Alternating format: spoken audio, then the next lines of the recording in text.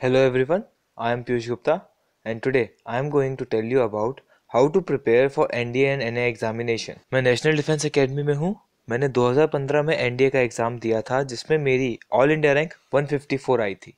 मुझे air force as a service मिली और अभी मैं उसी की ट्रेनिंग कर रहा हूँ। चलो अब हम देखते हैं आज हम इस प्रेजेंटेशन में क्या सीखेंगे।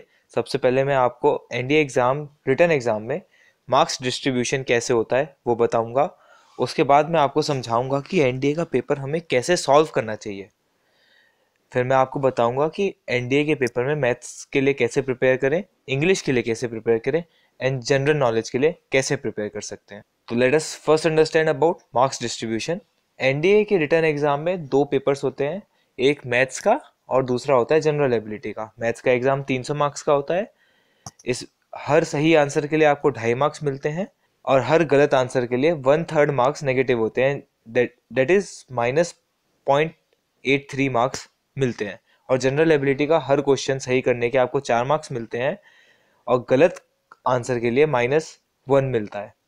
और अगर आपको ज़्यादा डिटेल्स जाननी है तो आप मेरा पिछला video how to prepare for NDA exam part 1 देख सकते हैं। चलिए अब हम ये देखते हैं कि हमें NDA का पेपर सॉल्व कैसा करना चाहिए और हमें कौन सी बुक NDA के पेपर के लिए खरीदनी चाहिए। तो मैं आपको ये एक बुक बताता हूँ। ये है अरिहंत की path finder for NDA and NA examination. इस बुक में आपको पिछले ईयर के सारे questions paper with answers and solution मिल जाएंगे, प्लस आपको MCQ टाइप क्वेश्चंस हर चैप्टर मैथ्स के चैप्टर के MCQ टाइप क्वेश्चंस मिलेंगे, विथ सॉल्यूशन मिल जाएंगे। आपको छोटे छोटे नोट्स भी मिल जाएंगे हर चैप्टर के ऊपर। आपको topics like history, economy, geography, physics, general knowledge, general science, biology, इन सब के ऊपर जो बेसिक क्वेश्चंस आते हैं जनरल एबिलिटी के पेपर में, उन सब के ऊपर आपको एक अच्छी सीरीज मिल जाएगी MCQ क्वेश्चंस की। इसमें लगभग 5 से 8 हज़ार MCQ क्वेश्चंस हैं, सारे सॉल्व्ड है। तो ये एक अच्छी बुक है। ये एक ही बुक से आप पूरे पेपर की तैयारी कर सकते हैं। चलिए अब हम समझते हैं हम मैथमेटिक्स एग्जाम की कैसे तैयारी करेंगे। सबसे बेसिक और सबसे ज़रूरी चीज़ तो हमारी है 11th और 12th की NCERT बुक। अगर आपने वो अच्छे से सॉल्व कर लिया और आपके बेसिक क्लियर है तो आप बड़े आराम से ही NDA का पेपर सॉल्व कर देंगे। NDA का पेपर एक्चुअली होता बहुत ही ईजी है, पर लोग गलती क्या करते हैं कि वो या एक ही सब्जेक्ट की तैयारी करते हैं, या तो केवल वो मैथ्स की तैयारी करते हैं या केवल जनरल एबिलिटी पे ध्यान देते हैं।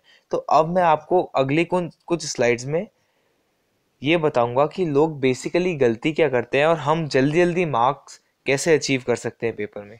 और आप एक और चीज़ यूज़ कर सकते हैं, जो मैंने आपको बुक बताई अरिहंत की पाथ फाइंडर, उस बुक में जो MCQ क्वेश्चंस और प्रीवियस ईयर क्वेश्चंस दिए हैं NDA के, आप वो सॉल्व कर लें। और आपको अगर क्विक नोट्स चाहिए तो उसमें चैप्टर वाइज हर चैप्टर के छोटे छोटे नोट्स भी दिए हुए हैं, आप वो पढ़ सकते हैं। कुछ इंपॉर्टेंट फॉर्मूलेस दिए हुए हैं, आप वो भी देख सकते हैं।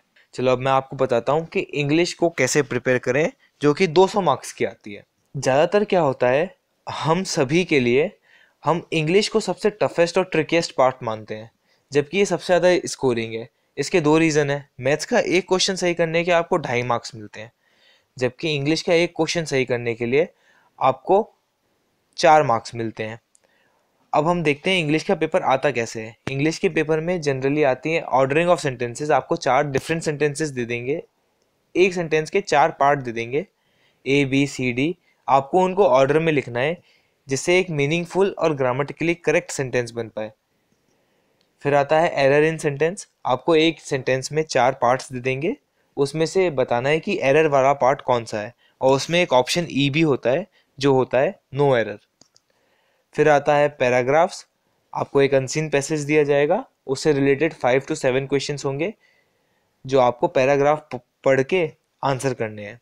फिर vocabulary, synonyms, antonyms, and one more thing, fill in the blanks by preposition. अगर आप पाथ फाइंडर बुक यूज़ करते हैं तो आपके लिए सबसे इजी होगा एरर इन सेंटेंस बनाना, जो 15 क्वेश्चन आते हैं जिनमें से आप 14 क्वेश्चन बड़े आराम से सॉल्व कर सकते हैं। मतलब आप अराउंड 50 नंबर तो इसी में ला सकते हैं। Fill in the blanks with propositions वाले पार्ट में अराउंड 7 to 8 क्वेश्चंस आते हैं, तो इसमें भी आप आराम से 5 से 6 क्वेश्चन तो सही कर ही सकते हैं। क्योंकि आप बुक जब खोलेंगे तो आपको पता चलेगा कि प्रपोजिशंस जो होते हैं वो एक पैटर्न में होते हैं। इनिशियल वर्ड के साथ यही प्रपोजिशन आता है। ऐसे ही प्रपोजिशन एनडीए के एग्जाम में भी पूछे जाते हैं। प्लस एक ट्रिक और हम यूज कर सकते हैं which is known as eliminating the option.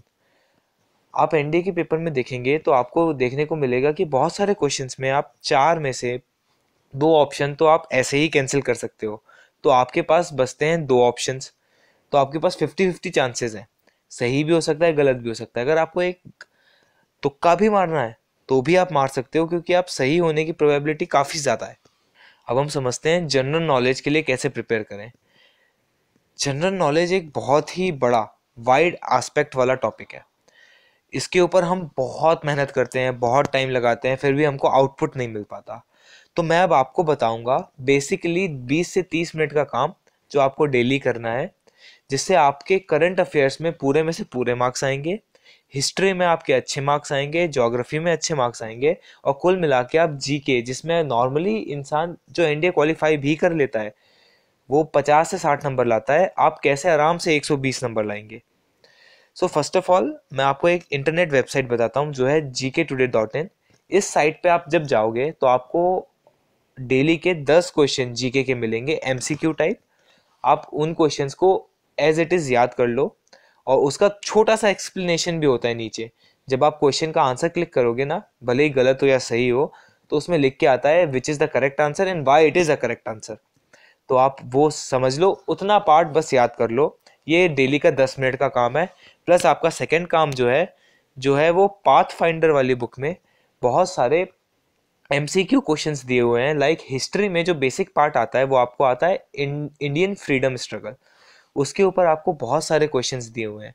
उन क्वेश्चंस के आंसर्स आप डायरेक्टली याद कर लो, और जो उसमें बेसिक रीजंस दिए हैं for that thing to be answer वो समझ लो, उतना काफ़ी है। अगर आपके पास बहुत टाइम है तभी आप थ्योरी में जाओ, और थ्योरी में जाके भी ऐसा नहीं कि हम बहुत सुंदर डेकोरेटिव नोट्स बनाने लग गए, इसमें हमारा बहुत टाइम वेस्ट हो जाता है, और एनडीए का एग्ज़ाम भी आने वाला है।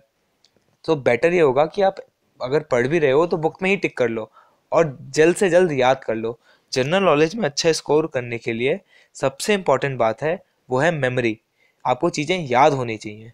आप इस बात पे ध्यान दीजिए कि मैं आपको जो बता रहा हूँ वो स्मार्ट एक्ट्स हैं एग्ज़ाम क्वालिफाई करने के।